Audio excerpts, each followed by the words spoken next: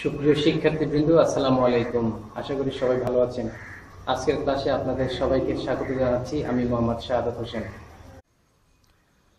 সুপ্রিয় শিক্ষার্থীবৃন্দ, আমি এখন আপনাদেরকে দেখাবো সিপিইউর যে অংশ সেগুলি। আপনারা যেটি দেখতে পাচ্ছেন এটি মূলত একটি মাদারবোর্ড। আমরা পুরো বোর্ডটি দেখতে পাচ্ছি, এটি মাদারবোর্ড।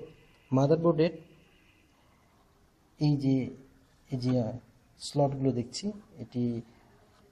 এই যে স্লটগুলো আমরা এখানে দেখতে পাচ্ছি, এখানে এই স্লটগুলো এক একটি ভিন্ন ভিন্ন কাজে ব্যবহার করা হয়ে থাকে। এই মাদারবোর্ডে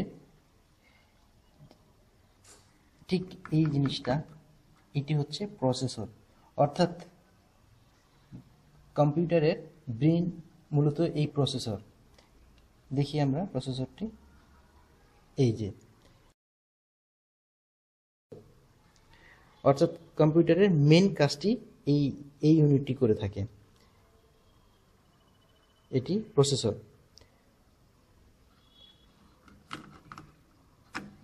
আচ্ছা, এখন আমরা যে এই যে স্লট দেখতে পাচ্ছি, এগুলো হচ্ছে এই স্লটগুলি, এই যে এগুলো হচ্ছে এক একটি র্যাম। এখানে দেখুন, এখানে 4টি স্লট আছে, 1 2 2টি র্যাম, এবং এখানে পৃথক পৃথক আরও 2টি স্লট আছে। সাধারণত একটা মাদারবোর্ডে কমপক্ষে 2টা স্লট থাকে র্যামের জন্য।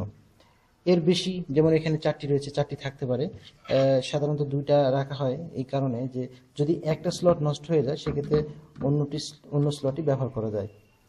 এই যে আমার হাতে যেটি দেখতে পাচ্ছেন, এটি একটি র্যাম। প্রতিটি র্যাম এর গায়ে তার ক্যাপাসিটি লেখা থাকে। আপনারা প্রতিটা র্যামের গায়ে দেখবেন যে এর ক্যাপাসিটি কত সেটি লেখা থাকবে, অর্থাৎ এটি কত মেগাবাইট অথবা গিগাবাইট সেটি লেখা থাকে। এখন এইখানে যে জিনিসটি দেখতে পাচ্ছেন, এটি হচ্ছে হিটসিঙ্ক। একে হিটসিঙ্ক বলে, অর্থাৎ মাদারবোর্ড যখন পাওয়ার পায়, যখন এটি রানিং অবস্থায় থাকে, তখন মাদারবোর্ডে যে হিটটা উৎপন্ন হয়, এই হিটটা সে অ্যাবজর্ব করে। এতে করে মাদারবোর্ডের টেম্পারেচারটা ব্যালেন্সে থাকে। আপনারা এই যে এখানে যেটি দেখতে পাচ্ছেন, এটি হচ্ছে মাদারবোর্ডের ব্যাটারি, সিমস। এই ব্যাটারিটা ব্যবহার করা হয় এই জন্য, ধরুন আপনি আপনার কম্পিউটারটি যখন অফ করে দেন, পরবর্তীতে 2 ঘন্টা 4 ঘন্টা বা 2 দিন বা 5 দিন পরে যখন কম্পিউটারটা ওপেন করেন, তখন দেখবেন যে তার সময়টি কিন্তু ঠিকই প্রদর্শন করছে, সঠিক সময়টাই প্রদর্শন করতেছে। এই যে কাজটি করে থাকে মূলত এই যে সিমস ব্যাটারি রয়েছে, এই ব্যাটারিটি এই কাজটি করে থাকে। এখানে যে পোর্টগুলো দেখতে পাচ্ছেন, এটি হচ্ছে একটি, ধরো দেখুন এখানে আছে আপনার ভিজিএ পোর্ট, অর্থাৎ মনিটরের যে পোর্টগুলো আসে, কেবলটা আসে, এই ভিজিএ কেবল এখানে লাগানো হয়। এইগুলো আছে বিভিন্ন প্রিন্টারের জন্য আছে।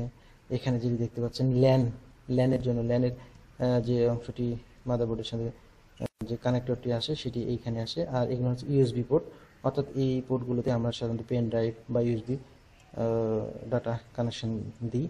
এখানে যে পোর্টগুলো দেখতে পাচ্ছেন, এটা হচ্ছে স্পিকার, এটা মাইক্রোফোন। এখানে আমরা এই স্পিকারগুলো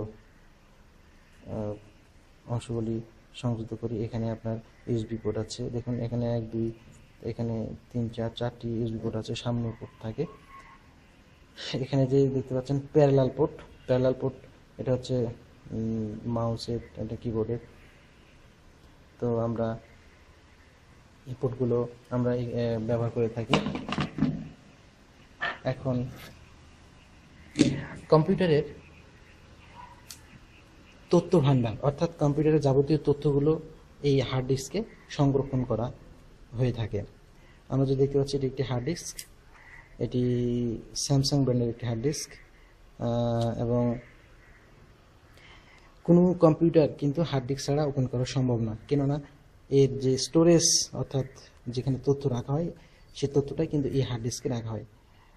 হার্ড ডিস্ক বিভিন্ন ক্যাপাসিটি হয়ে থাকে,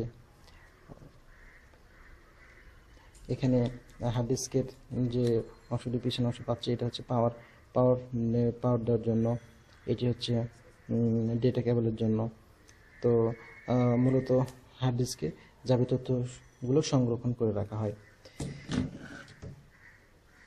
এরপরে আপনারা যে এটি দেখতে পাচ্ছেন এটি মূলত হচ্ছে যে আমরা যে প্রসেসরটি এখানে আমরা লাগিয়ে থাকি সেখানে তার উপরে এই অংশটি লাগানো হয়। এটি মূল প্রসেসর, দেখেন কুলিং ফ্যান রয়েছে, অর্থাৎ প্রসেসরটিকে এটাই চালু যখন থাকে তখন এই ফ্যানটি অনবরত মুভ করতে থাকে, অন হয়ে যায়, কারণ প্রসেসরকে কুল করার জন্য এটি ব্যবহার করা হয়ে থাকে।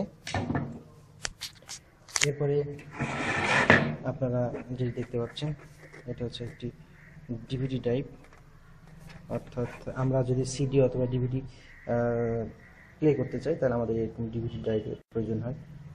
এটি দিয়ে আমরা সিডি অথবা ডিভিডি প্লে করে থাকি। এটি সিডি ড্রাইভ বা ডিভিডি ড্রাইভ। এখানে যে পিছনের অংশ দেখতে পাচ্ছি আমাদের এখানে একটি আছে, এখানে পিছনের অংশ হচ্ছে, এখানে দেখুন এই অংশটি পাওয়ার কেবলের অংশ, একটি ডাটা কেবলের অংশ। অর্থাৎ যে কোনো ড্রাইভকে চালাতে হলে আমাদেরকে পাওয়ারের প্রয়োজন হয়, পাওয়ার এবং ডেটা ট্রান্সফারের জন্য ডেটা কেবল প্রয়োজন হয়। এখন যেটি আপনারা দেখতে পাচ্ছেন এটি হচ্ছে পাওয়ার সাপ্লাই, অর্থাৎ যে কোনো সিপিইউর যে পাওয়ার সাপ্লাইটা সাপ্লাই করে এই পাওয়ার সাপ্লাইয়ের মাধ্যমে এটি সাপ্লাই হয়। এখানে যে আসলে দেখতে পাচ্ছেন এটা মাদারবোর্ডের এই পাওয়ার সাপ্লাইটা, এটা মাদারবোর্ডে এই পোর্টে এটি যায়। দেখুন এই যে পোর্টটি দেখতে পাচ্ছেন এই পোর্টটি মাদারবোর্ডের এখানে সংযুক্ত হয়। বাকি পোর্টগুলি এগুলো এখানে একটি দুইটি, এখানে একটি তিনটি, এরকম তিনটা বাচ্চা এর অধিকে থাকতে পারে। মূলত এগুলো বিভিন্ন ড্রাইভে পাওয়ার দেওয়ার জন্য এটা ব্যবহার করা হয়। ধরুন এটি মাদারবোর্ডে, ধরুন আপনি সিডি ড্রাইভে যদি পাওয়ার দিতে চান এখান থেকে দিতে পারবেন।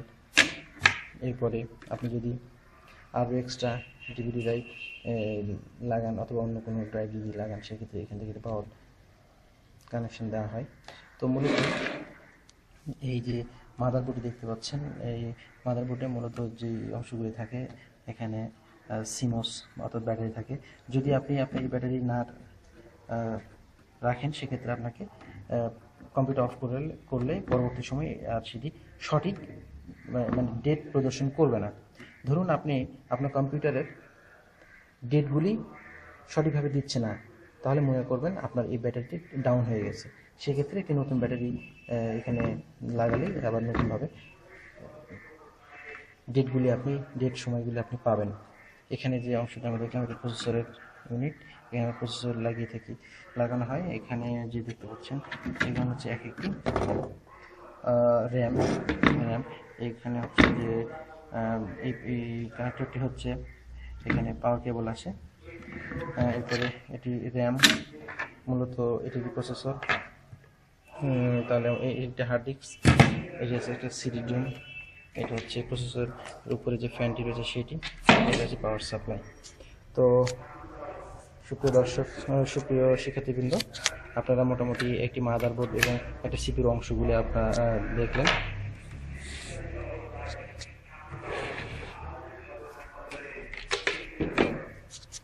এটা যেতে motherboard, RAM, processor, hard disk, এটা হচ্ছে সিডি রোম ড্রাইভ, এটা হচ্ছে প্রসেসরের উপরে কুলিং ফ্যান, আর এটা হচ্ছে সিডি রোম পাওয়ার সাপ্লাই। ধন্যবাদ সবাইকে।